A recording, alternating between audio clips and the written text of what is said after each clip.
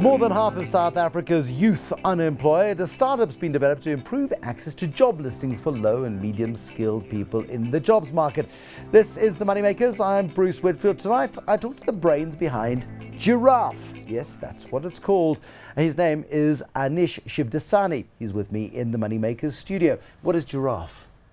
So Bruce, Giraffe is basically a mobile app that helps businesses find staff faster and cheaper than any other way, and connects medium-skilled job seekers to opportunities easier than any other way.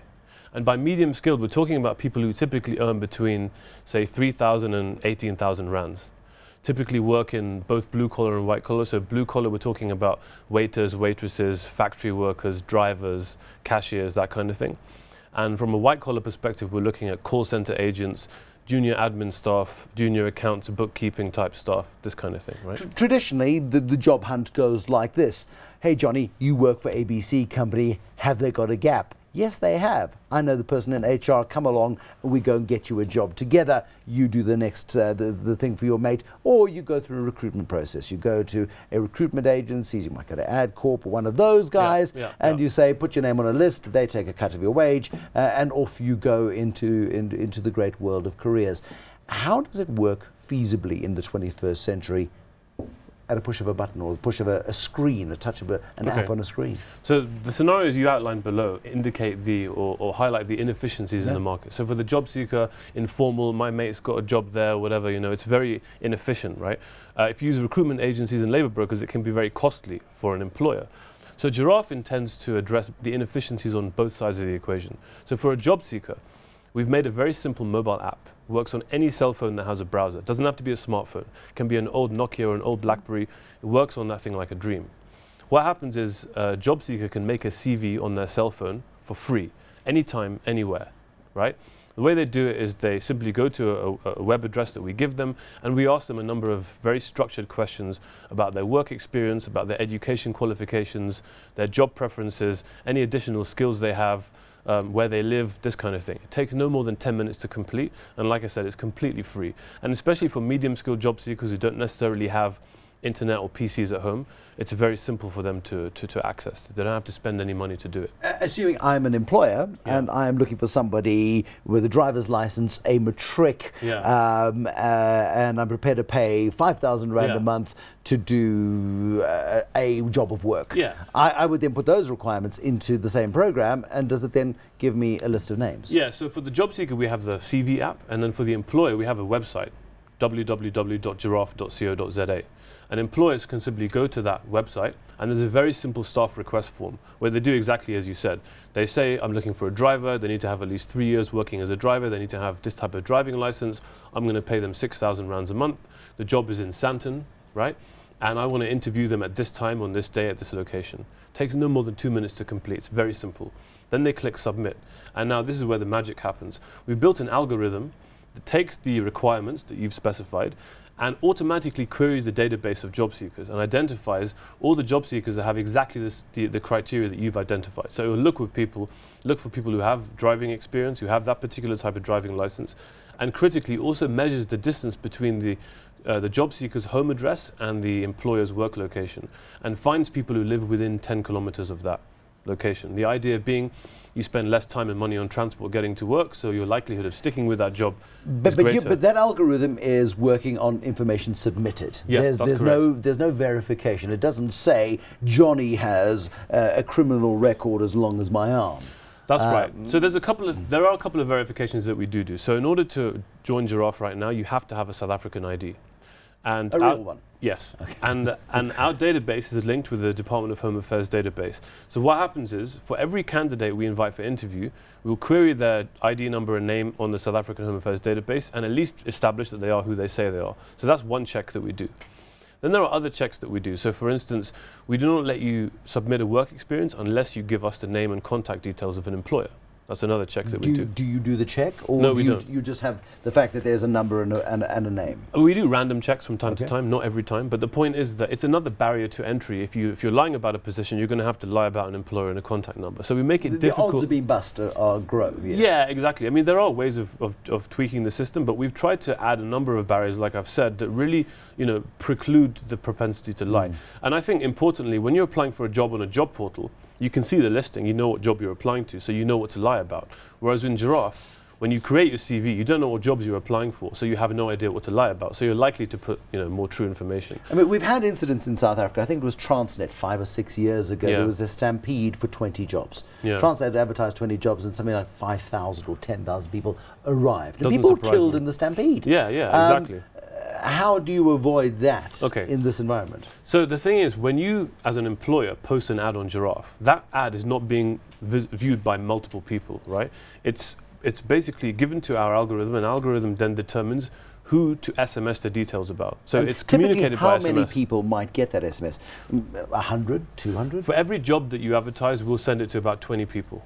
Only 20 people. About half of those people will indicate, yes, I'm interested in the interview, and between 5 and 7 will actually pitch for the interview. So we've done the numbers, we worked it backwards, so we know that depending on the number of vacancies you have, we know exactly how many people to contact about that interview. So by the time you get to the interview process, actually a lot of weeding out has happened already. Yeah. If you're not going to be bothered to pitch the interview, well, you're not the sort of person we're looking for. The first step is to turn up. Exactly. You're ahead. And this is another reason why we're better than job portals. So if you put an ad on, any job portal, your inbox is going to be flooded with mostly junk, and you're going to have to spend the time sifting through the relevant versus the non-relevant people.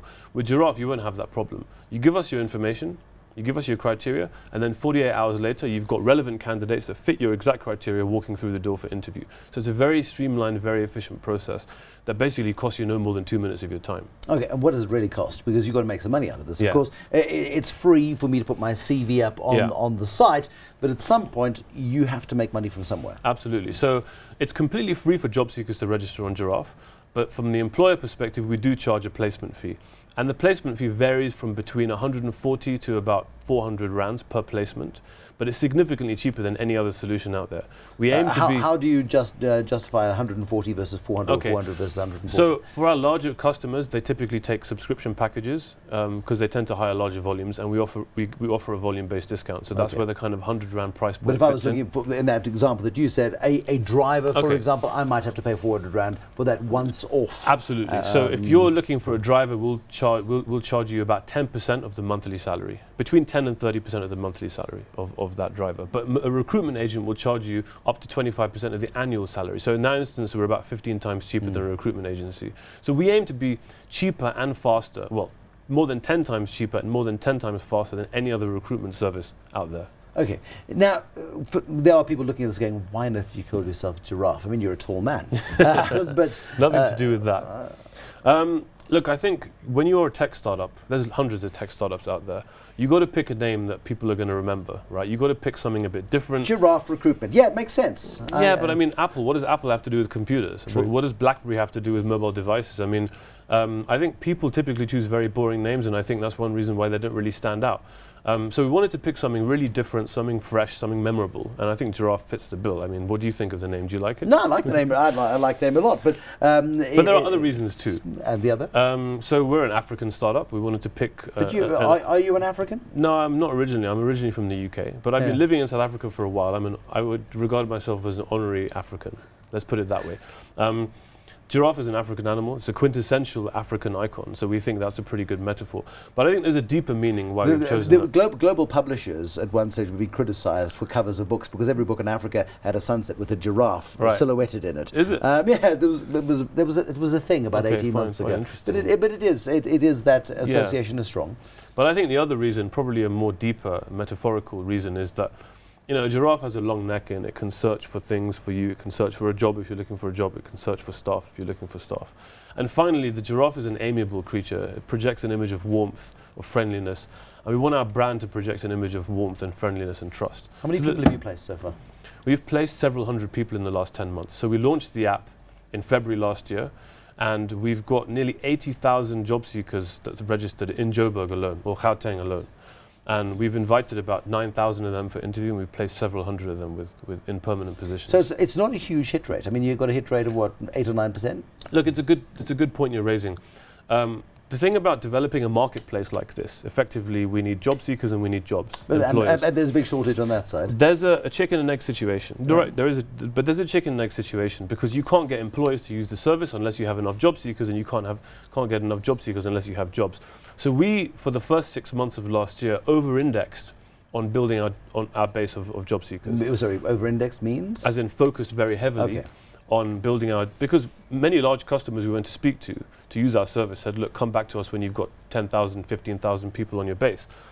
So we focused on building our job seeker base, and I think the priority going forward for this year is to really grow our portfolio of customers. So it's a balancing act, it's quite delicate, but we decided to focus on the job seeker first and then the employer. How many people who work for you come out of that database?